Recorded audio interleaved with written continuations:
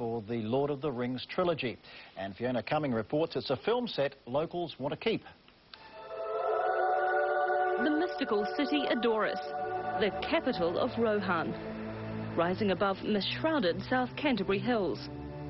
Tolkien's world of Middle-earth was about 7,000 years ago, so we needed to find a location that was as remote as possible with nothing surrounding it, with some beautiful vistas and views. Construction began 6 months ago under a cloak of secrecy. Now it's become a sightseeing must for locals. I think it's incredible.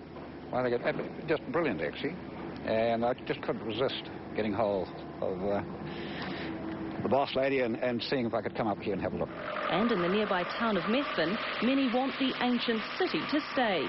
Imagine anthropologists in 50,000 years thinking that a whole bunch of three-foot people lived in the hills behind up the Ashburton Gorge. 200 rooms in the district have been booked for cast and crew, the town gearing up to host some famous faces. Yeah, it'd be really interesting. Liv Tyler, I don't know who else, isn't it? Pete Jackson, that'd be quite nice to see him wandering around in his shorts and jangles. Base camp is close as we're allowed to get.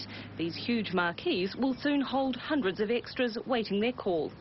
And we're shooting some very large crowd scenes with Rohan people, and so it's quite a big logistic thing to plan. A logistical exercise too for location managers who've had to deal with the extremes of South Island weather. It's fun. It's not a problem. You know, we had the road wash out on the weekend from just abnormal rainfalls, and the mountain rediverted its river and decided to almost flow directly into our camp here.